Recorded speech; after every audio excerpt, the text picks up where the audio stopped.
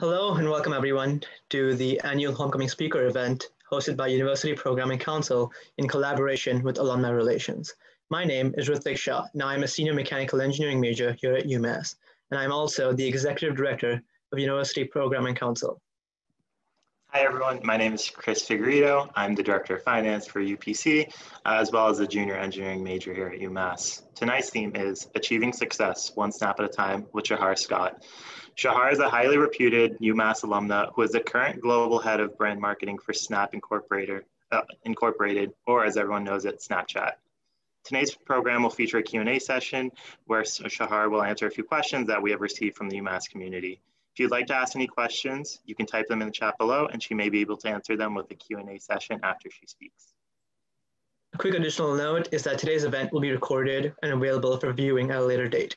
By participating in this webinar, you are given consent to be a part of the recorded session. And without any further ado, I would like to welcome Shachar Scott. Thank you so much, Chris and Rutvik, for the warm introduction.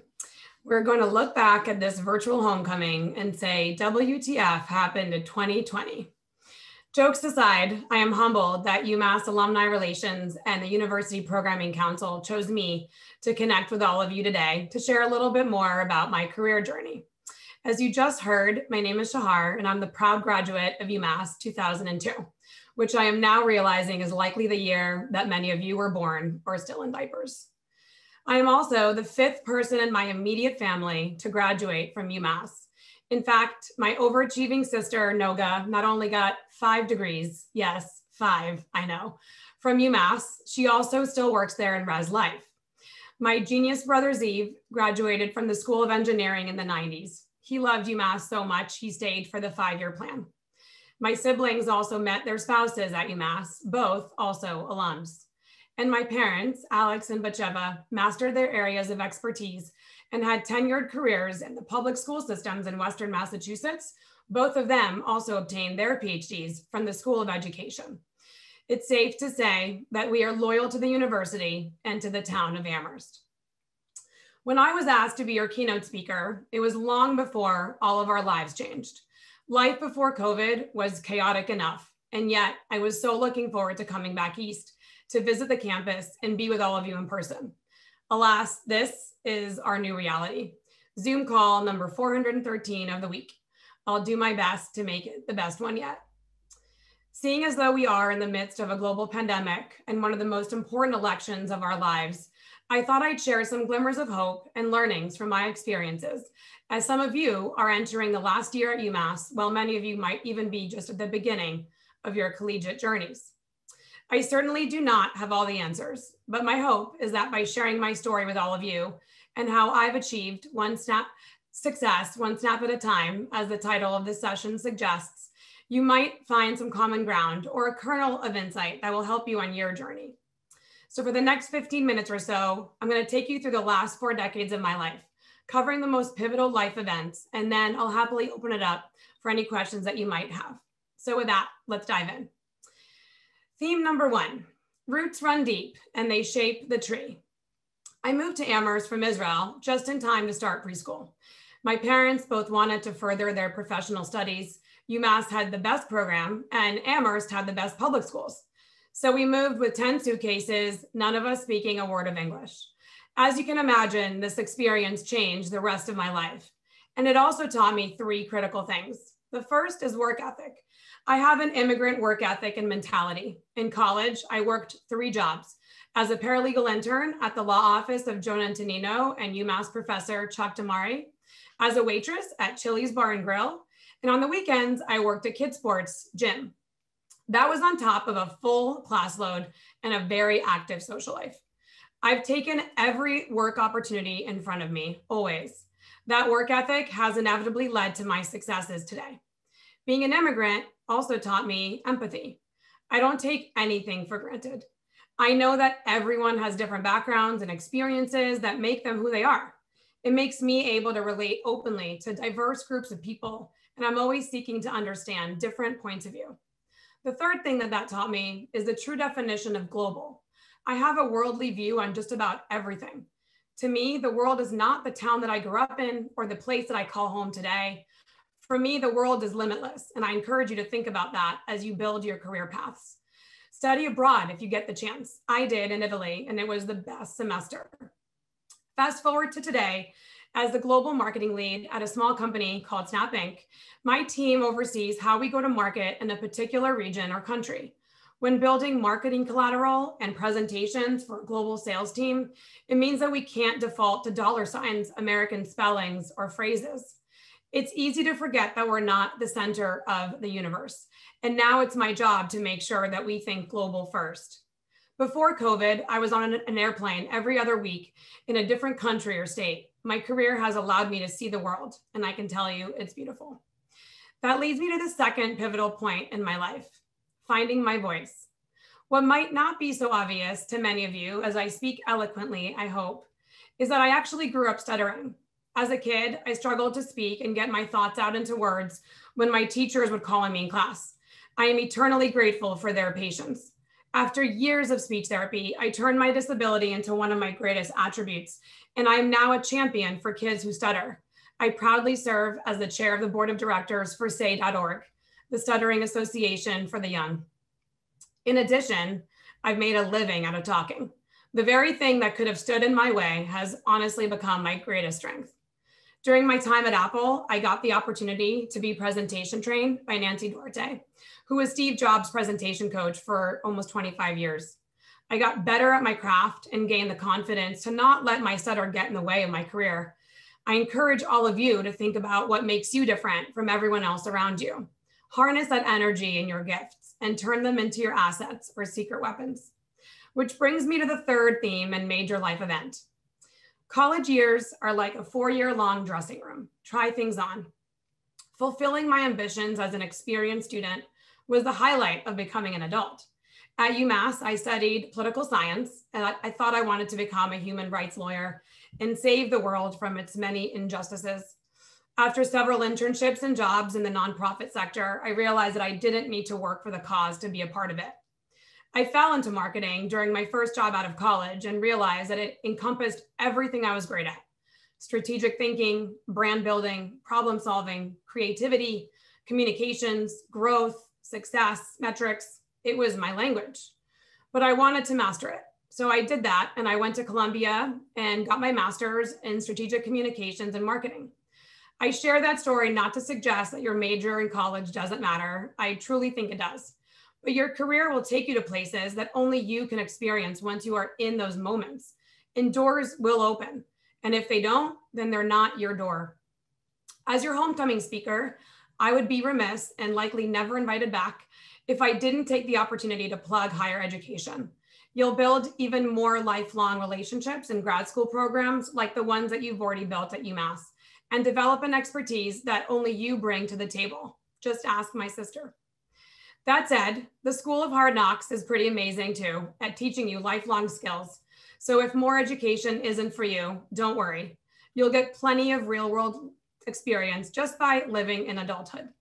Which brings me to the fourth life event that truly transformed the rest of my life. Grit and adaptability make everything possible, even motherhood.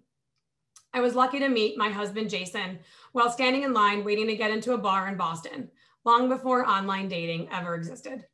Neither of us lived in Massachusetts at the time, and we were both randomly visiting friends when we sparked up a conversation while standing in line at the place in Faneuil Hall. The rest is history. After getting married, we knew that we wanted to have kids, and so that journey began. 2 years later, after several unfortunate heartaches and many failed attempts, I finally became pregnant with boy-girl twins, who are almost 9 years old today. Morgan and Riley, they are my greatest life achievement and marker of success, and also the focus of my incredibly hilarious snaps. Because of my experiences and difficulties in getting pregnant and what I went through to become a mother, I've become resilient and relentless in my pursuit and my ambitions. I believe that anything is possible, and thanks to science, I know that it is. It also taught me that the most important things in life never happen as you plan them. So adaptability is one of those lifelong skills that will take you far in the workplace. The fifth theme that I think is worth sharing with all of you today: take a risk on tacos. Introducing the taco truck. Rewind time to 2008. Food trucks didn't really exist on the East Coast. My husband is an entrepreneur in spirit and at heart. He had a great idea: bring authentic Mexican street food to Main Street. Being a marketer, I helped him build the brand for the taco truck, and we brought that idea to life and to the world in New York, New Jersey, Philly, and also in Boston. Becoming an entrepreneur was pivotal to my professional career. I learned the true definition of being scrappy, of raising capital, of making mistakes, having mishaps, and enduring failures, and how to turn them into learnings and actual business opportunities. I also learned that risk is a prerequisite for success, just like my parents risked everything to bring all of us to America. This is where my confidence comes in. I also learned the importance of doing what you love and finding the passion behind a company's mission statement, a product that you just can't live without, or as a consumer of an industry that you wholeheartedly believe in. It makes work fun and feel like a privilege on most days rather than a job. I used to say that I moonlit tacos because while the taco truck existed, I had another full-time job, not only as a mom, but as a head of marketing strategy at Apple. I led the launch of iAd, the very first advertising platform that Apple ever had, and the original pioneers of mobile advertising. I also worked on the launch of iTunes Radio, which is Apple Music before it acquired Beats. And I often say that I got my PhD in marketing while I was at Apple. I commuted to Cupertino, California for that job from New Jersey. I did it weekly for almost 3 years. So when I say that I view the world globally, I mean that. And lastly, the sixth theme that I'll share with you today: purpose drives everything.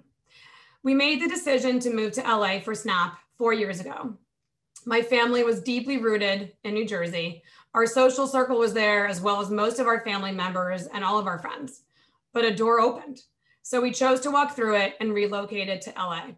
In doing so, that also meant that we had to close other doors, specifically those at the taco truck. I joined Snapchat days after we IPO'd. I was hired to build the marketing team from the ground up. And in doing so, I built a brand and a platform that is used by more than 249 million people every single day to communicate with their best friends. Hopefully, all of you are some of those 249. I've learned something each and every day during my time at Snap. Our company's values are kind, smart, and creative. While that may sound totally elementary, they're actually really powerful words. When I say kind, I don't mean being nice to people, although that's important too. I mean be courageous, tackle difficult situations with optimism and confidence. Kindness requires having empathy for others and gaining the trust of your colleagues through honesty and your integrity. Smart doesn't mean an Ivy League education or a high IQ score. It means being action-oriented, taking on new challenges with a sense of urgency. It means having excellent decision-making skills, knowing when to say yes, and more importantly, when to say no. Creativity is easy when you get to play with augmented reality all day, but it also means adapting quickly to changing conditions and cultivating new and better ways for your team to be successful. It also means seeking new approaches to problems that require solving. These are the values that are not only important to me and Snap, but this is the stuff that most companies will look for when they're sourcing new talent. At Snap, I learned what it means to manage under ambiguity and make things happen even when they seem impossible. I've hired a global team, some of whom joined Snap during the global pandemic, that I've never even met in real life. I learned to surround myself with people way smarter than I am who can tell me what we should be doing as a marketing team to achieve our objectives. I've learned that the only thing that is constant is change, and to thrive in that chaos. I've had to reimagine what marketing is in a virtual world where we can't meet our clients, the creators within our Snapchat community in person anymore. Where a virtual experience not only replaces a physical one, it has to be even more memorable. No one could have predicted COVID, so we adapted and we still found ways to achieve our business goals. In fact, we eclipsed them. I've seen our industry change and people wake up to the importance of privacy, brand safety, acronyms like GDPR and GARM. But the most important lesson that I think is worth sharing is I work for a company whose mission I respect and product I love. In order to understand the consumer, you need to be one, and I am. I bleed yellow, and Snapchat has fundamentally changed the way that I communicate. I usually talk through Bitmojis and pictures. So enough about me. Let's talk about this global pandemic. Just kidding, sort of. I know you're probably all sick of talking about it, hearing about it, especially since we're all living through it. But that's my point. While none of us can unlive this wacky and sometimes devastating experience, each of you can use this opportunity and leverage it to your benefit. This new reality brings more opportunity than we think. It's broken down so many barriers. You're in my home right now in LA with me. I'm in Evan Spiegel's home with him every week as he addresses the entire company and answers their questions about politics, working from home, and the future of computer overlaid on the world. Think about that for a minute.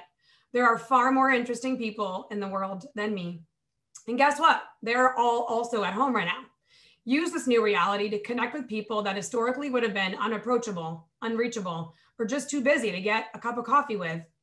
The entire world is on a level playing field for the first time ever, and maybe the last time too.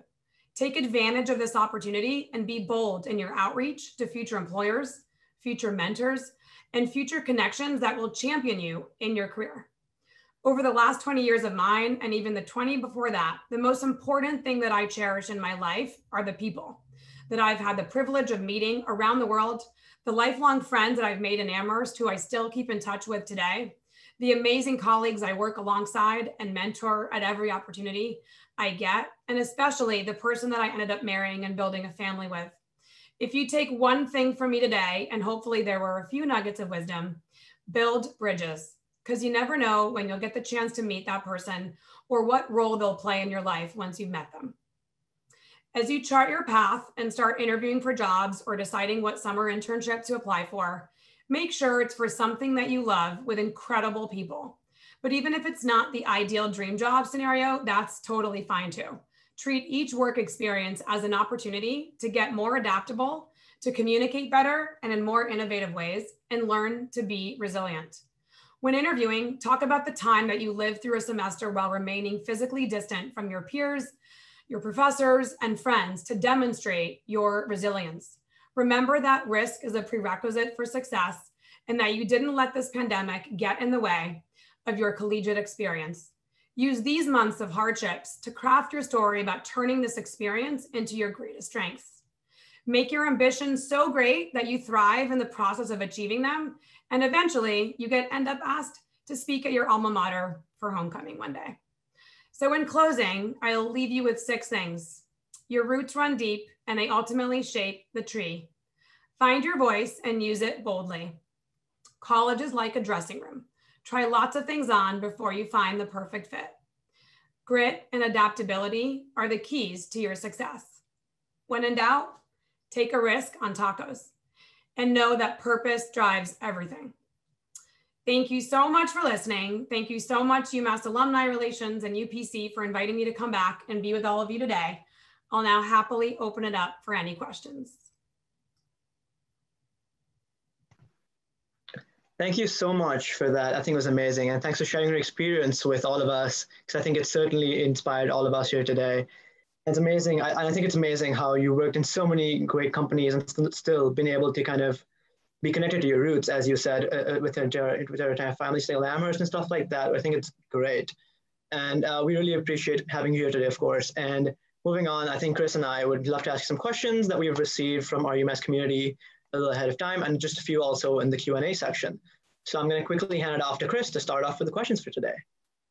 Thank you, Rufik, and thank you, Shachar, for speaking tonight. Our first question is, what has Snapchat done to initiate positive change in the world? Yeah, it's a great question. We do a lot. I'd say that right now, when we're all physically distant, Snapchat is the fastest way to communicate with your best friends. And right now, there's literally nothing more important than connecting with people that you care about and that you miss while we remain physically distant during COVID. So in addition to that, we've also registered over 1 million first-time voters for this upcoming election. And we're continuing to innovate the way that people can communicate. So I'd say that we're doing a lot, but most importantly, right now, during this time, we're connecting people at a time where they just feel very, very far away from their family and friends. Sorry. Yeah, I think that's fantastic. I think it's always important to have that connection still going.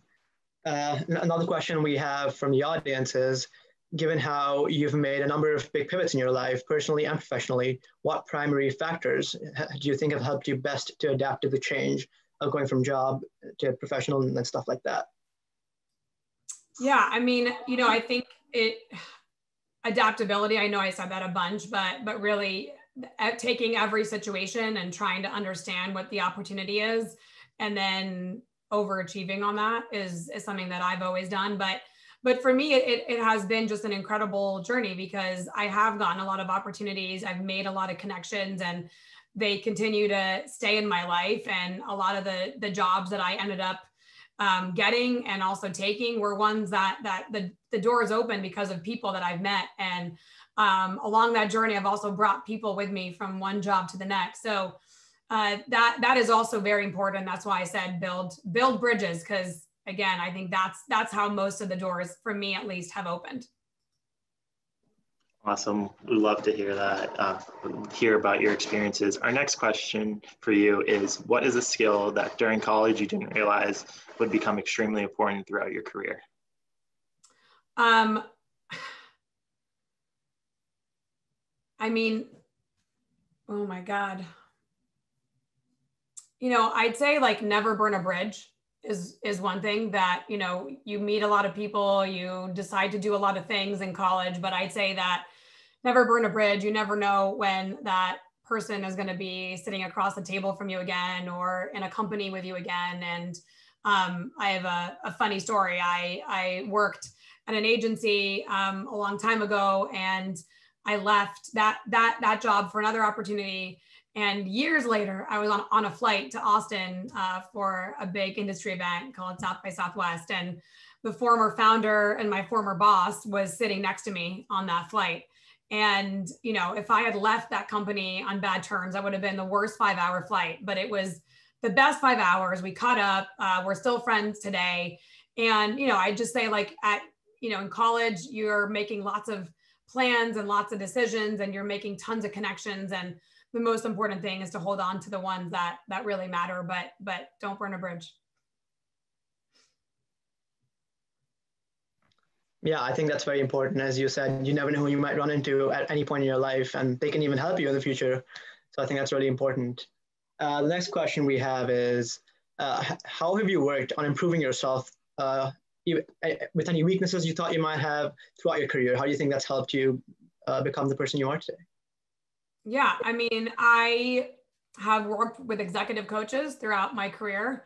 That's been an incredible asset and benefit, is having somebody else who cares about your career, but is objective and will hold a mirror and shine a bright light on the things that are amazing and also that are areas of development. But I'd just say, like, I have a growth mindset.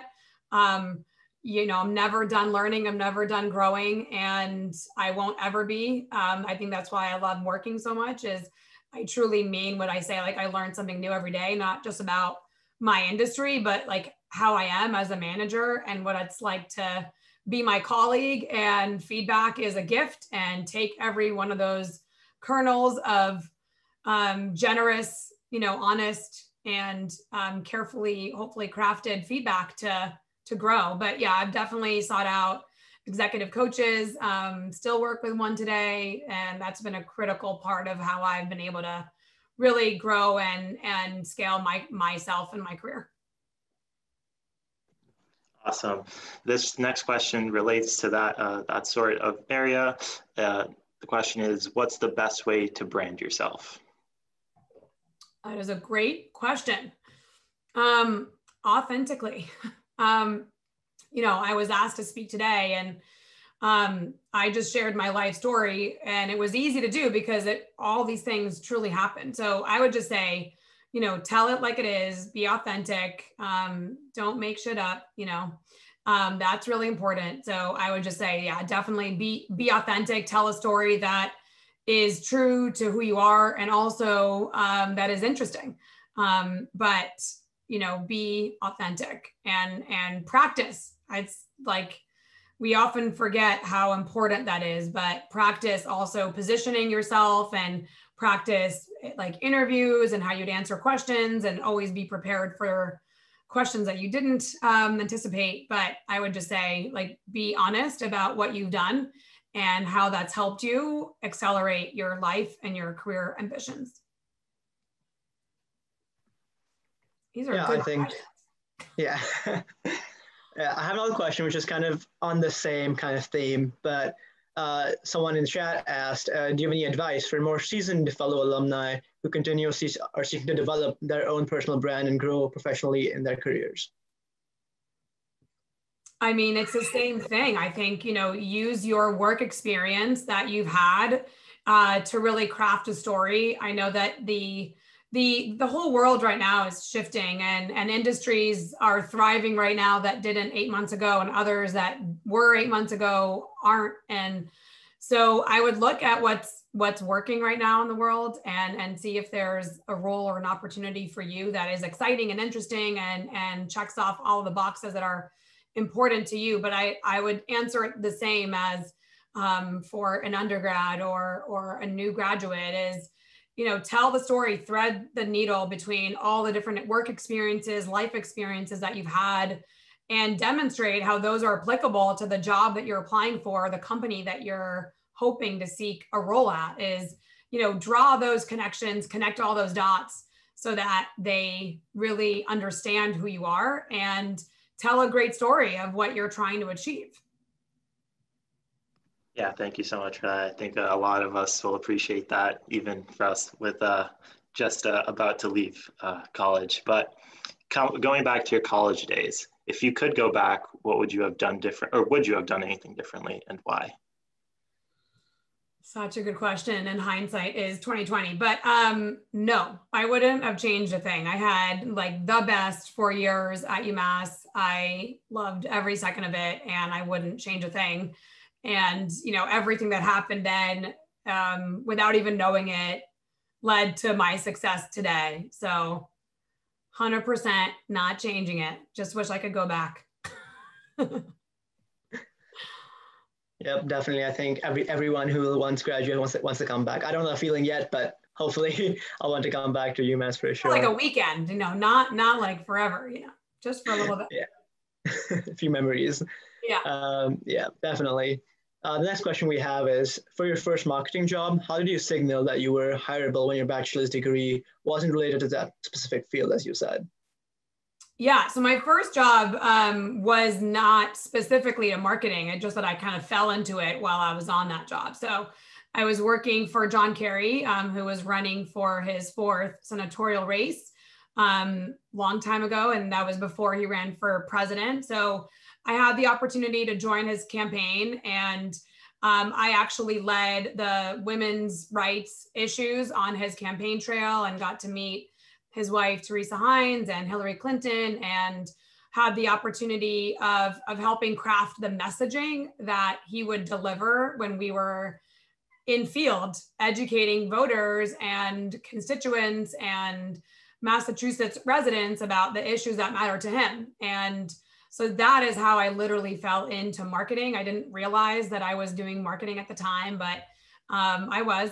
And, crafting a narrative and telling a story and trying to persuade people, that is marketing. And so it was, I was a poli-sci major, thought I wanted to go into kind of human rights, politics as well, and tried that out. And the rest is kind of history. But one thing led to the next, and I realized that was marketing, which is really cool.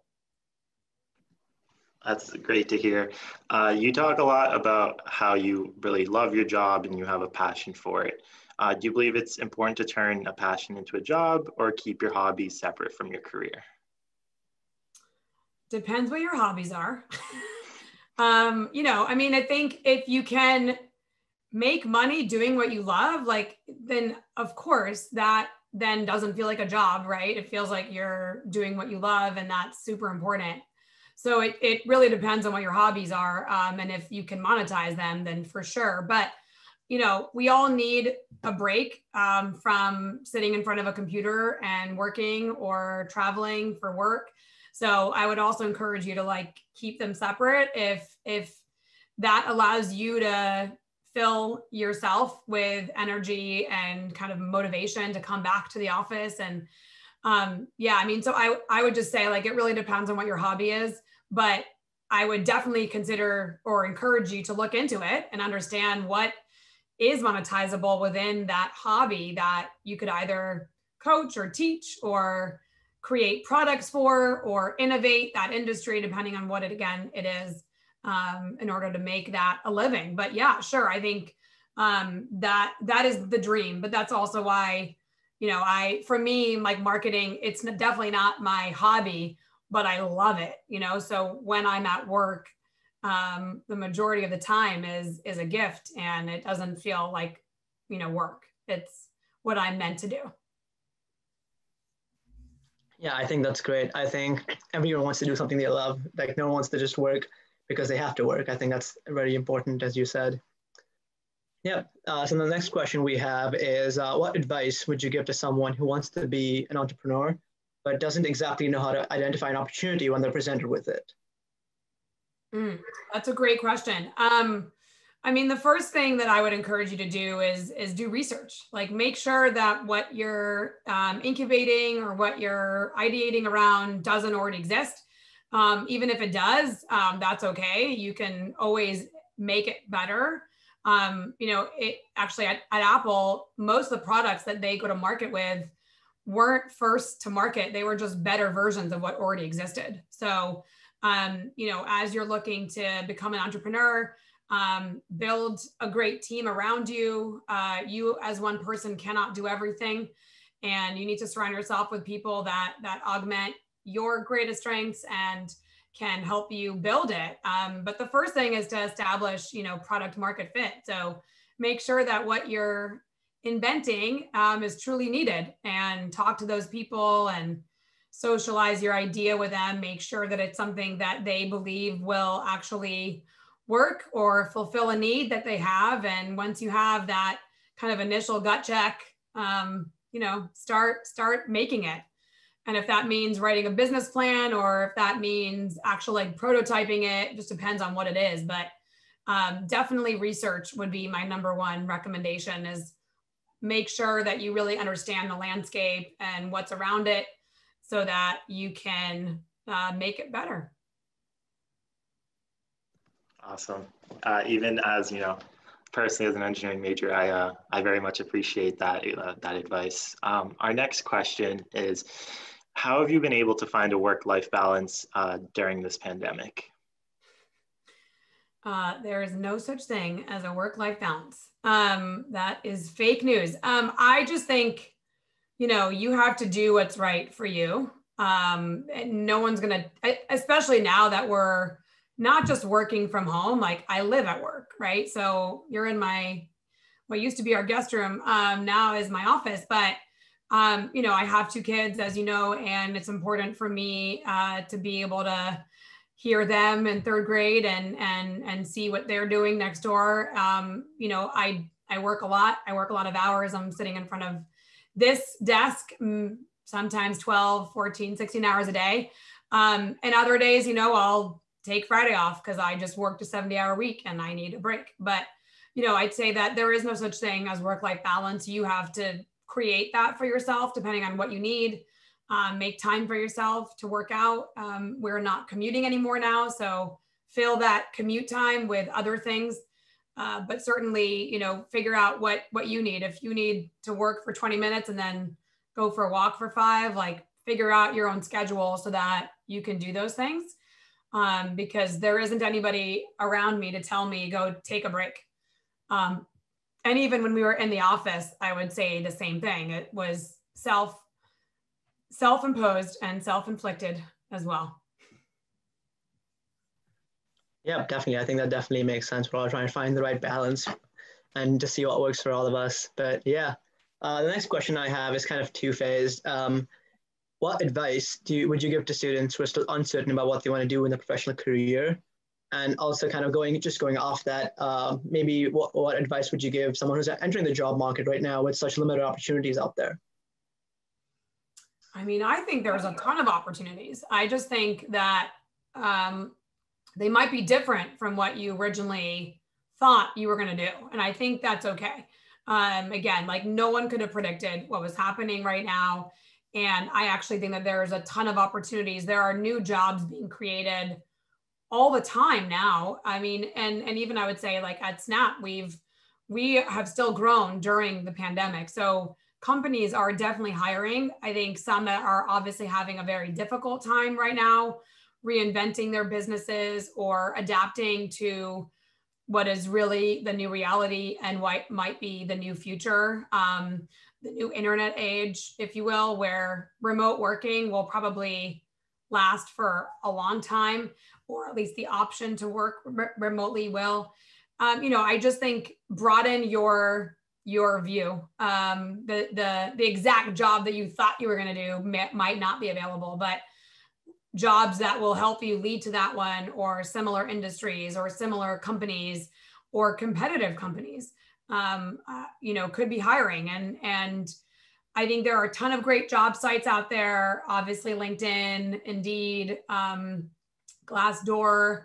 I know that Acorns just launched a new job site in their app. So I think ZipRecruiter is another one. So I just think, cast a wide net. Obviously have a LinkedIn page. That's really important. That is the first place that any employer goes instantly and tries to understand what your background is. But yeah, I would just say cast a wider net. Like the exact job that you thought you would be doing might not be available, but other ones that are close or will lead you there probably exist. And I do believe that the opportunities right now are different, but they're plentiful. So touching a little bit on your own experience, what surprised you the most about starting a professional career in the tech industry? I mean, I'd say the rate of innovation is continues to amaze me. I wouldn't say it surprises me, but at Snap, for example, we built an ad ecosystem, an ad platform in 2.5 years. What took Facebook and Google, for example, 10 years. So I just think machine learning is changing everything. Innovation is accelerating, and that for me is why I love the tech industry and marketing within the tech industry. So I don't think anything surprises me, but I'm always just very impressed and amazed at how quickly problems can be solved with innovation. And I would say, like, I guess the one thing that did surprise me is like working from home. I never thought that would be not only a possibility, but like mandatory essentially. And that location just wouldn't matter anymore. I mean, we truly had to get on an airplane to have meetings, and now you don't anymore. And I think that is going to forever change, not just the tech industry, obviously that one in particular, but I would just say in general, how employers are going to be looking for talent. Yeah, I think that definitely is going to be a long-term change, and situations like these cause that. So I think that's definitely how it's going to be for a while. Yeah, next up we have a kind of question that would kind of help us look more into your work, which would be, what marketing campaign that are you most proud of and why? So we just actually, my team just launched a campaign that I'm super proud of called Meet the Snapchat Generation. And so I'm using that one as an example because, it's actually still in market right now. That was a global campaign. It ran in 10 markets and it was a Herculean effort. And the reason why I loved it was we launched it in August. And we launched it during a global pandemic. And so we launched it at a time where production and how we thought we were going to make the creative, like totally all those plans just were out the window.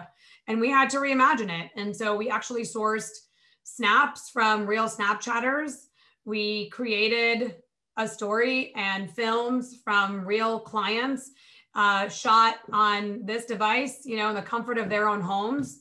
And we pull together an incredible campaign that is generating a ton of positive momentum, changing brand lift and sentiment and all the things that we would have aspired to do pre-pandemic, and that hasn't, stopped us being able to launch it. So I would just say that I'm proud of it because it's working, and it was telling a story that was really timely for the advertising community, where they needed to understand this audience and how they were going to help them recover their businesses once things started or will start to open up again.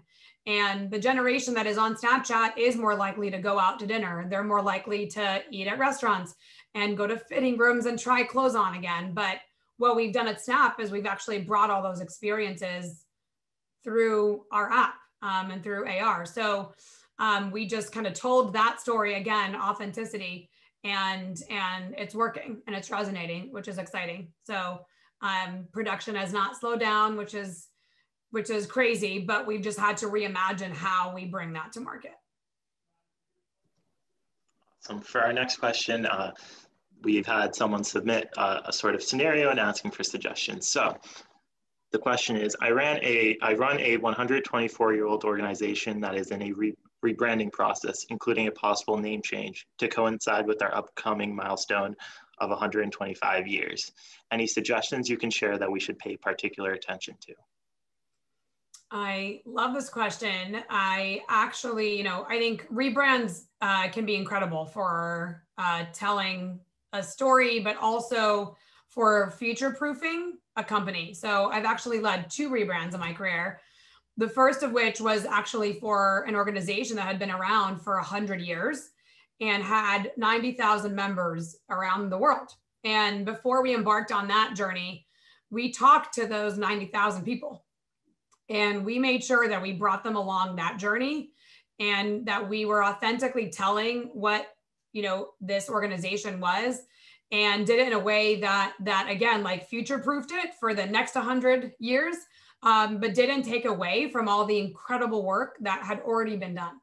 So I would say, like, number one, bring people on that journey, understand who your key stakeholders are, and make sure that they're part of the process, and don't just present them with a rebrand and say, we did it.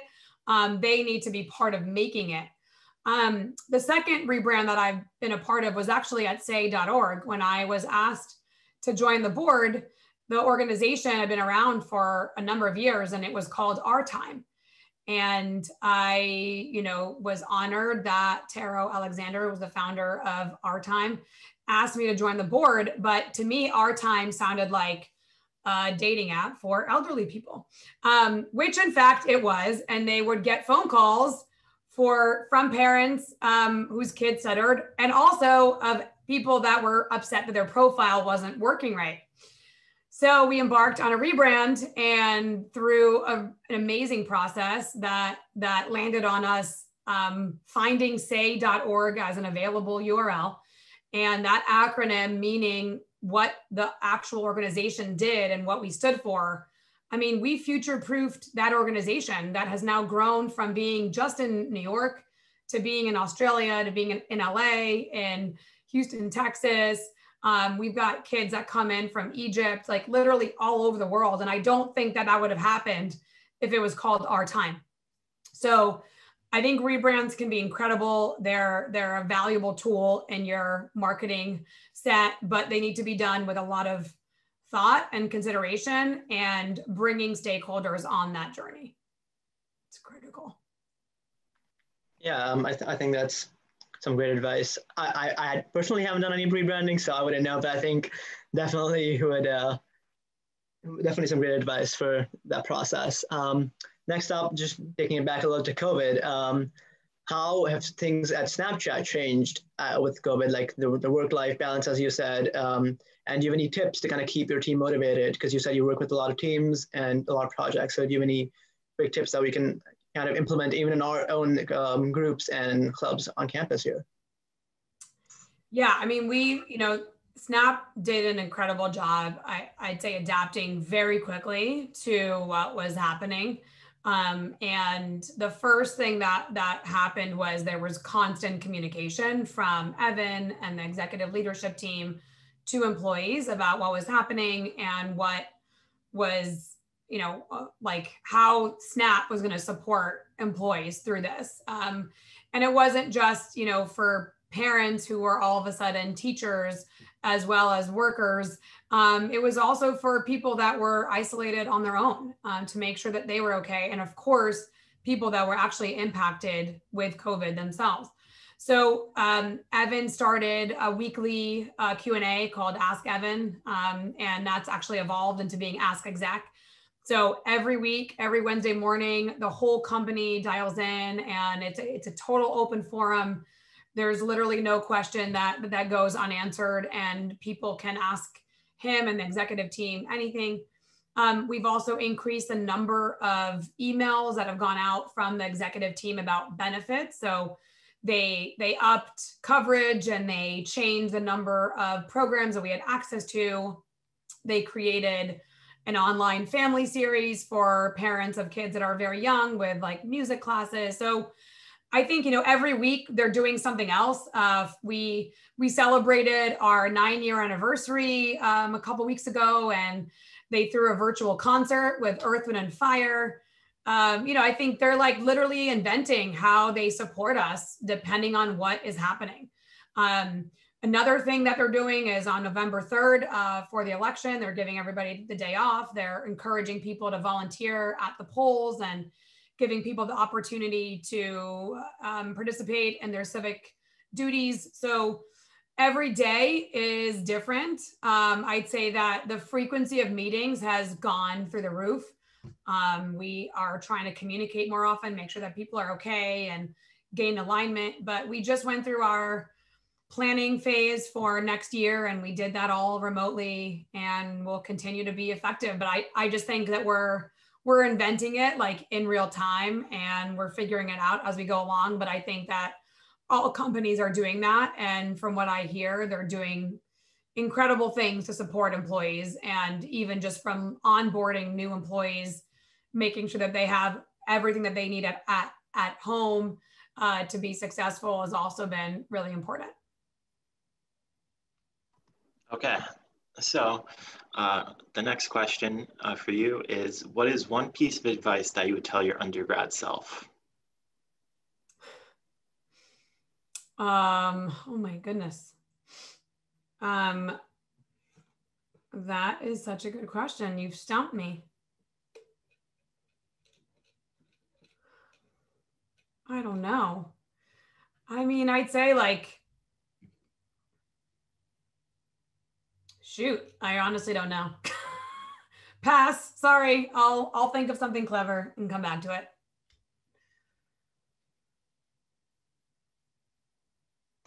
Yeah, that's fine. I think we're all stumped sometimes, but just another question I had was that what do you think now is your next step?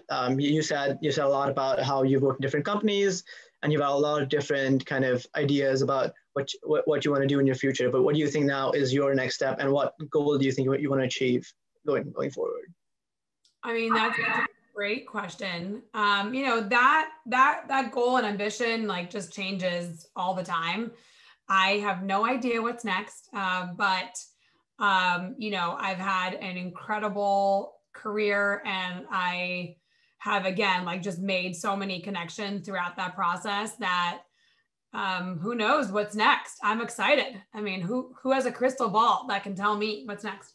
I think again, like it's opportunities present themselves, and then you have to evaluate them and understand what the benefit is, and is it going to help you achieve your goals. I'm constantly redefining what my goals are, so the things that I'm interested in evolve and change. But I would just say like every opportunity that you take in your career is a lily pad. Like you might leap on that lily pad and decide to stay there for 10 years, or you might hate it and move on. So don't be so hard on yourself, and figure out how much time is enough for you to stay somewhere and get everything that you can out of that experience before you move on to the next one. So touching a little bit on that, how can we stand out as applicants when applying to jobs and internships at well-known companies like Apple and Snapchat? Great question. You know, I'd say like do research, like find out what is important to that company. I just shared with you, you know, our company values. You can probably Google every company that is public, what their company values are, their mission, their vision, and make sure that you're including those words, you know, in how you communicate about yourself, and make the connection for the employer about why you are the best person for that job. Make sure that you're applying for something that you're truly qualified for, or if it's a reach, like be honest about that and say like, I am great at half of these things, but I actually have never done these things. So is there going to be an opportunity for me to learn how to do those things? Don't pretend that you know how to do everything. I don't think anybody expects you to. So I would just say, you know, be very strategic in how you talk about yourself, and do your research and make sure that the company that you're applying for, like you've done your homework on what matters to them and what they care about, and make sure that you're standing out from your resume. I think the LinkedIn profile is definitely one variable, but a resume matters. So take time to make that one unique and differentiated from others that you're seeing around online. There's some great templates that you can like download and buy, I think even on Etsy, for example. So just find something that really brings who you are to life. Yeah, definitely. I think that's great advice. Yeah, just the last question we have for today, which kind of ties into the piece of advice that you give to your undergrad self, which kind of might help you answer that question a little bit too, is what skills do you think would be important as an undergrad to kind of have, doesn't matter, like across all the jobs, across all the, I think I'd say majors, what do you think is the one thing that every person should learn, should get before they get into like the real world job scenario?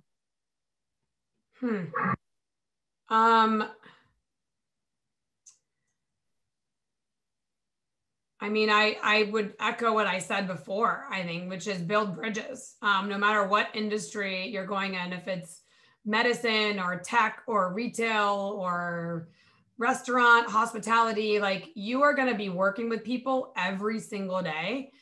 Make sure, and you're spending more time with those people than you are your friends, your family sometimes. So really make sure that you are loving those people, and yeah, you're making connections. Again, like I can't emphasize enough, like the number of times that people that I've worked with in the past or experienced something with, I've reconnected with in the most unexpected places. And so, you know, I've maintained those connections. I've kept in touch with people because I know that someday down the line, like either they or me will come back in contact with them. So don't burn bridges, build them, and make sure that you're taking, you know, the time to get to know people and make an impression, make a good impression.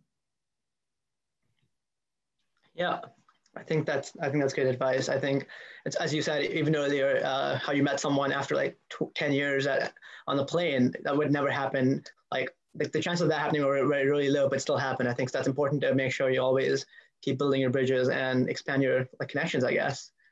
But yes, so I think that brings us to the end of the event. I would like to thank Shachar so much for the wonderful event today, and it was a pleasure to have you this evening. And a big thanks to everyone as well for attending the event. I hope you all enjoyed it, because I most certainly did and learned a lot from you. Thank you guys so much. It was my pleasure. For all of the attendees, for more information on events happening this week, you can check us out on social media at UMass UPC. You can also find out more information on the UMass Homecoming page, which is linked on this QR code on the slide. You can pull out your phone, scan it, and it'll ring you right there. Finally, we also have a quick survey. If you would like to give us any feedback on the event, we'll put that link in the chat box right now. But other than that, thank you all for attending, and to go UMass.